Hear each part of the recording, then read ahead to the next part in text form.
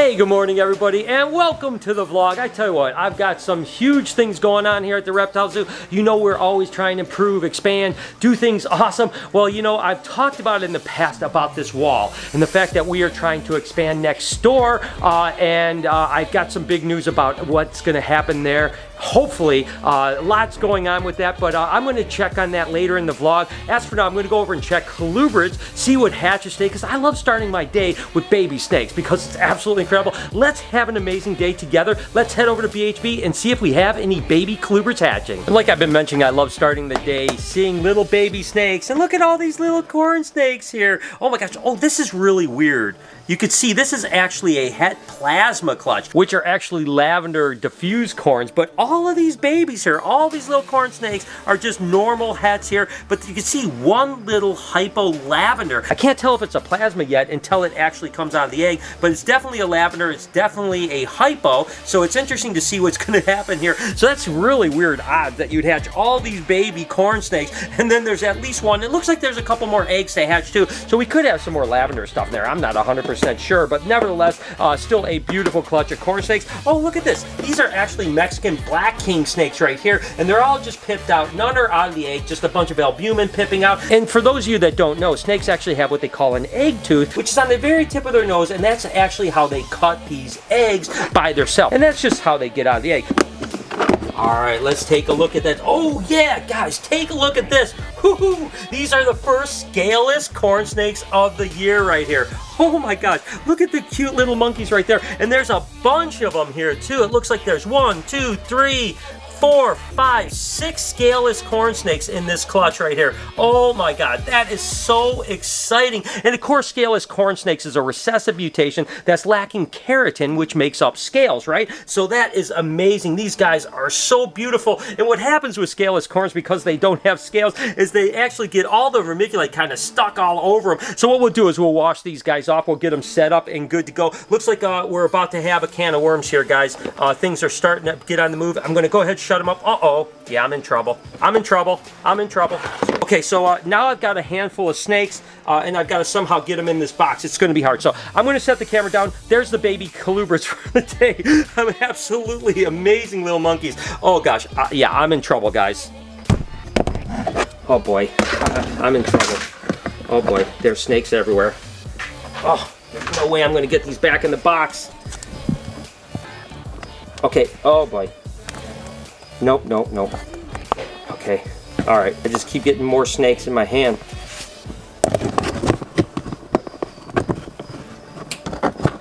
Right.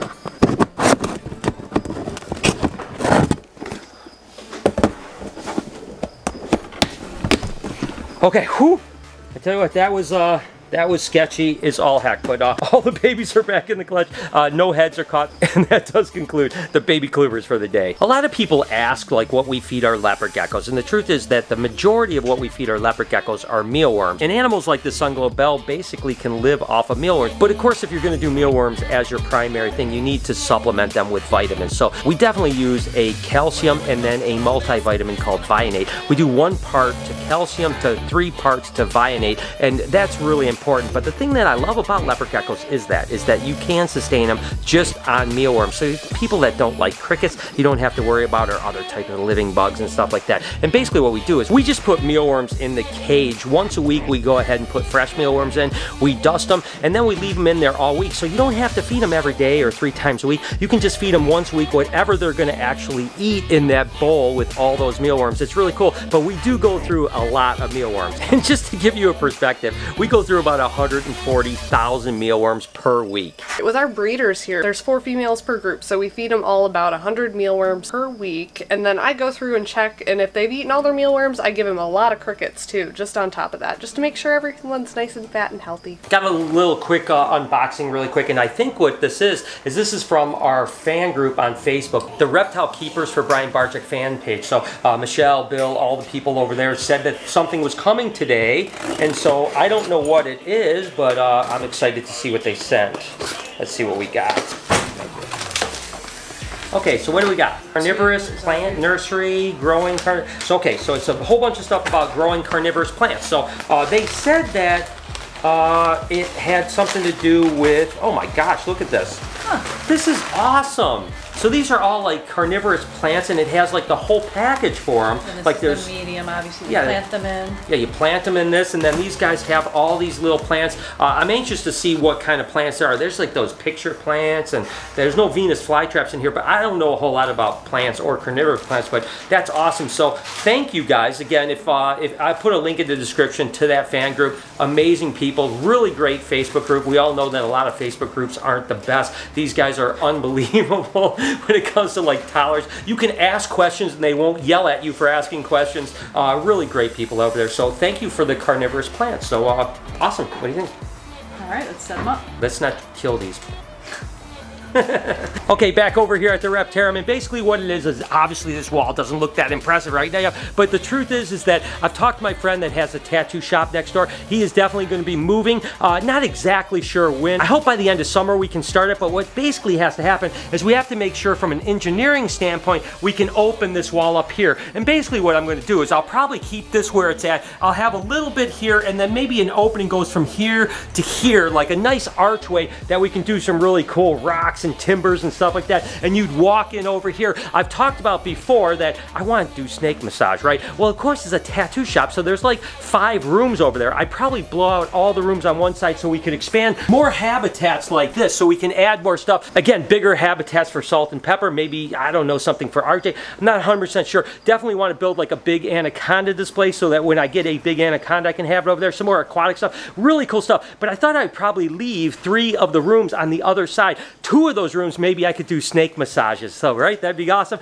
The other thing is that we only have birthday parties when we're not open at the Reptarium. So now we'll have a room where we can do birthday parties, or you guys can come and have a birthday party when we're open for the Reptarium. Not to mention we'd have twice the amount of space, which would be absolutely incredible. I'm not gonna lie to you, this next idea is kind of crazy. It's kind of out there, and I've got to show you really so that you understand what I'm thinking. You'll probably think I'm insane, but I think it's going to be really cool. I've talked about it a little bit, but let me do a few things. I'll get back to you, and I'll fill you in on this last insane idea I have for next door. Again, continuing to update you guys on the animals that we are hatching. This was actually a Woma lesser pin bred to a pinstripe. Some really beautiful babies. When they hatched out, they were really incredible. Starting with this little guy right here. This is actually a Woma pinstripe. So the Woma pinstripe together just makes that kind of same pinstripe pattern, just a little bit more reduction. And again, they have a little bit of barring that goes down their sides that you typically don't see with a pinstripe. But I absolutely love Woma pins. A real simple 2-bang mutation, but really cool. Here's another one of those guys,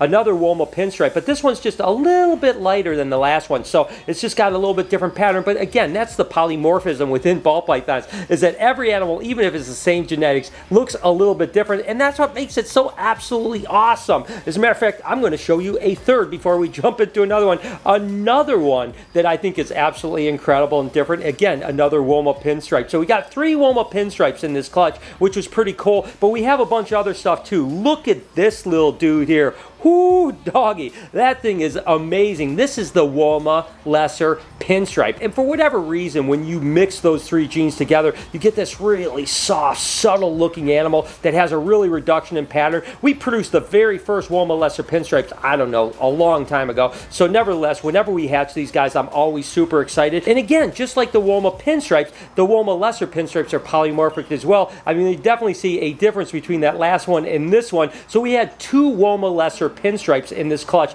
Absolutely love them. And then we just had one little normal pinstripe. And remember, I told you sometimes pinstripe to pinstripe, you get just a little bit more clean and a little bit more reduction of pattern. This guy is gorgeous. And then, of course, we have just a normal lesser ball python too. So this would just be the single gene codominant blue-eyed leucistic. Why is my truck moving?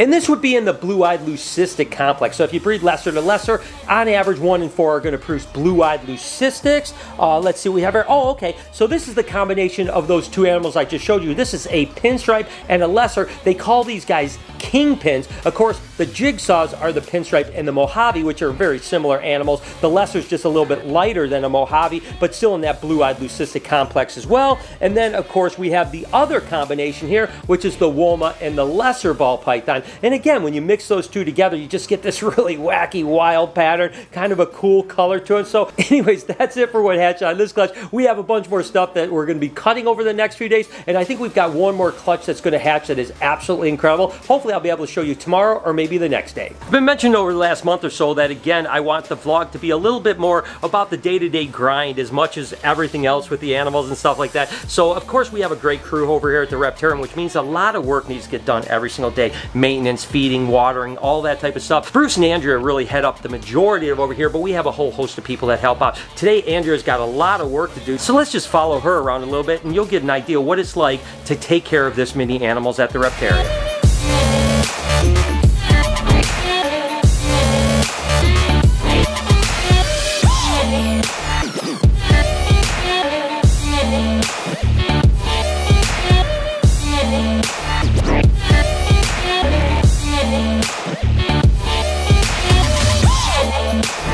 Okay, so back to my saying idea. All the units here have basements. Of course, this is the basement room for the Reptarium that we're working on building, like a gecko room down there and a couple other things, a podcast room, because we want to start a podcast. But think about this, guys. Again, I know this is absolutely crazy, but next door there's nothing down there. What if I built this entire stairway kind of like a cave entrance, right? So you'd walk in, it'd be all rocks, and you'd have to walk down. There'd be some like lantern lights on the side and stuff like that. You walk downstairs, and maybe there's a couple big aquatic tanks. I've talked about how I wanted to do like a swimming with where maybe you can get in with Elvis, or you could get in with a big python, or maybe even RJ and have that swimming experience. Of course you would have to book it in advance because it wouldn't be like just show up and we'll do it, because we'd have to make sure that I'm here or some handlers here. But I thought that maybe the basement would be a perfect area because we could do some pretty big pools and it would be awesome. So that idea may be a little bit crazy. I'm not gonna lie to you, it's a little far-fetched. But my point is that the Reptarium looks like it's going to expand, get bigger, more animals, more habitats, more opportunity to do cool stuff when you're here. So let me know in the comments if you're as excited as I am. We still have a long way to go. Again, it's probably going to be the end of summer before we can even really start looking at it, and then maybe it'll be sometime around the first of the year before we're done, or even close to being done. I'm not 100% sure, but certainly by next year, hopefully the Reptarium will be twice the size and there'll be all kinds of new stuff that you guys can do. So today's big project is cleaning the tortoise pen. We try to clean out at least 1 or 2 cages a day, give them a little revamp. But first we need to take the tortoises out. So let's get to it.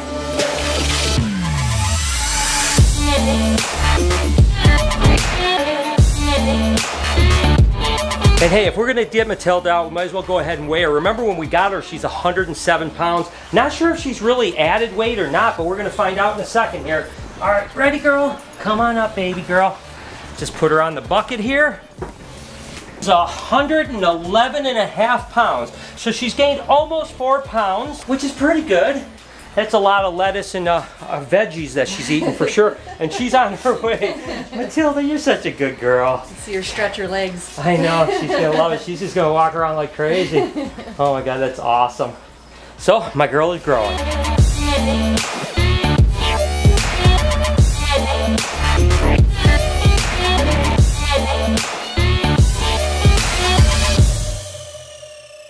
And that wraps up a pretty eventful day. Hope that you guys enjoyed the vlog. Let me know in the comments because I love reading about your beautiful faces. Be kind to someone, and I promise I'll see you guys tomorrow.